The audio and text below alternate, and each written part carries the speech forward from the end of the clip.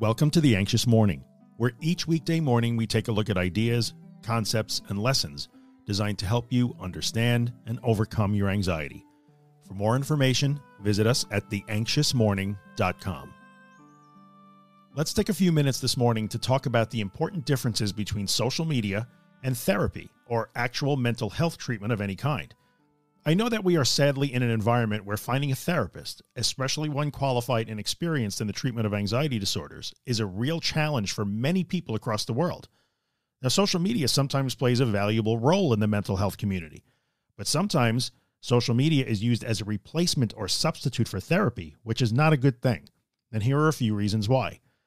Social media influencers and content creators get rewarded when they drop boundaries, interact excessively, and never take time off.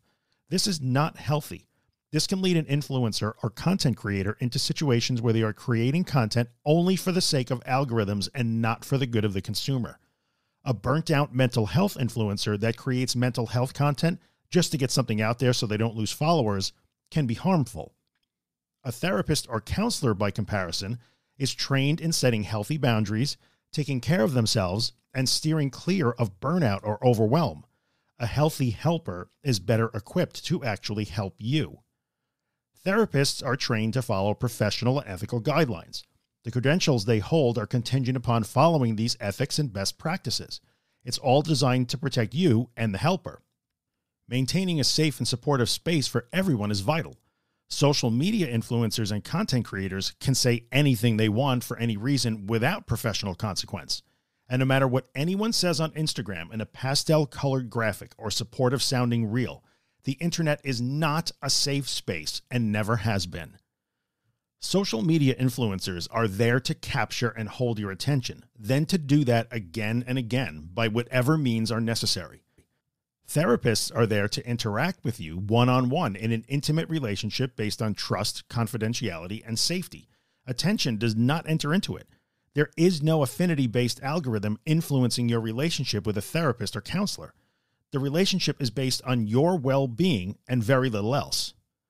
A therapist works for you and is ethically bound to protect your best interests. You, or your healthcare payer, compensate a therapist or counselor for the work they do. They are rewarded financially for helping you, or at least trying to help you.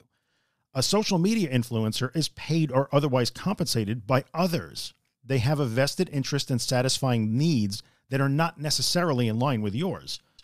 The income of an online influencer is based on how effectively they can grab and hold your attention, and how effectively they can get you to spend money on particular goods or services.